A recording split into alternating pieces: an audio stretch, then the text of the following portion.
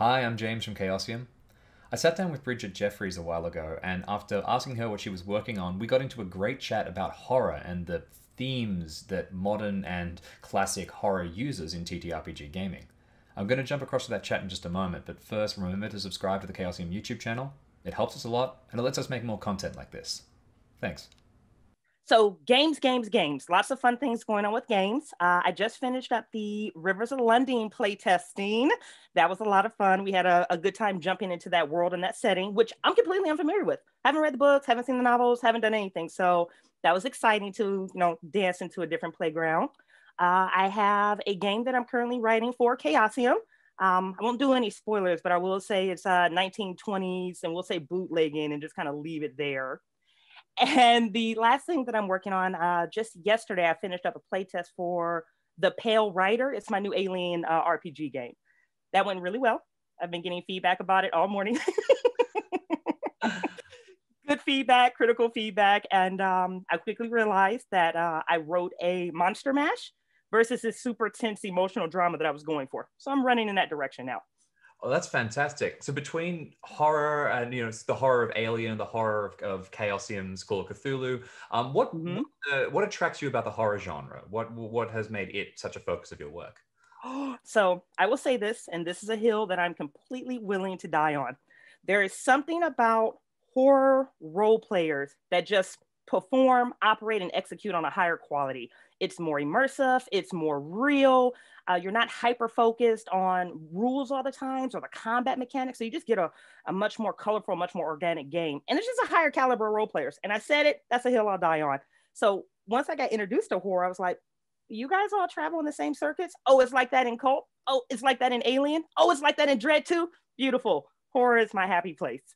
And I think the second thing that I love about horror is it gives you a really good insight into the human mind on what makes people tick, what makes them squirm, and most importantly, what makes them think. Because historically, you can go back through our history and see all the horrors that humans have done to other humans and the planet and animals and everything else. But why? What was the motivation? What makes somebody squirm? What makes somebody afraid? And that's just really fun to explore in horror. You're not going to get that when you're just casting fireball at a dragon. Absolutely. Is there a trope in horror that you find is particularly effective that always gets you? Oh, that always gets me. Yeah. Hands down, it is the moral ambiguous decision making. It's like, you know what the right thing is to do, but what do you really want to do based on your character, based on the plot, based on what is happening? So those really tough decisions, especially when you're in such an immersive environment, are my favorite in horror. Those get me every single time, especially at the end.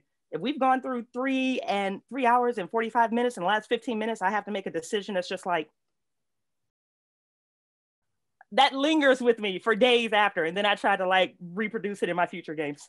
Is there a horror trope that doesn't quite land with you, or that you find hasn't been included so well in your work because it doesn't really resonate with your playstyle?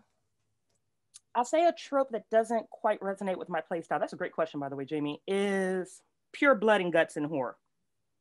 It has a place. It can be used cinematically, it can be used thematically, and it can be used great. But if I'm just sitting down for 4 hours, going like door to door to door to door to door with just really horrible psychological or physically torturing stuff, that's not fun. Give me a story, give me a plot, give me something to interact with other than I walked through this hallway and there's something equally as terrible in this hallway as it was the last one. Great, let's do that for 4 hours. That is a really good line.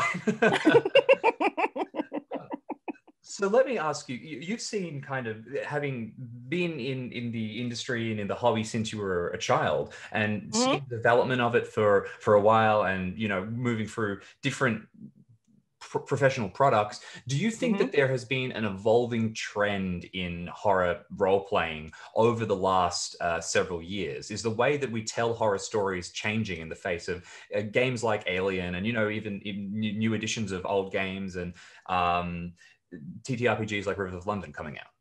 Human beings evolve over time. I mean, Jamie, you're not the same person yesterday that you were today. You're definitely not the same person you were 10 years ago. And human beings are creating these horror games and are creating these stories. So we are going to bring in our experiences, our biases, and market trends into what will sell, what will people enjoy. So there's definitely been an evolution in horror gaming from a human standpoint because humans are creating the material. If anything else, I can definitely say I have seen a very beautiful branching out of horror. And I'm not just talking about like inclusivity or simpler rules or things of that nature, but really what does horror mean? Because Call of Cthulhu is a much different monster than Cult. Cult caters to a different crowd. Cult caters to a different crowd than Dread. So I like seeing that variety as horror is expanding. So I like the diversity of the horror, how it's branching out to touch different people to, because horror means something different to every single person.